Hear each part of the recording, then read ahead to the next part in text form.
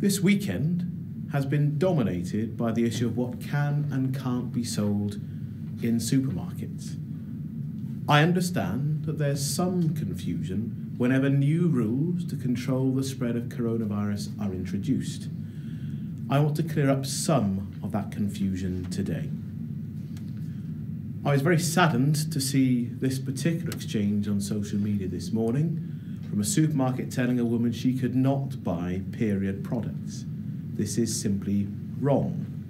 It's an incorrect reading of both the regulations and the guidance.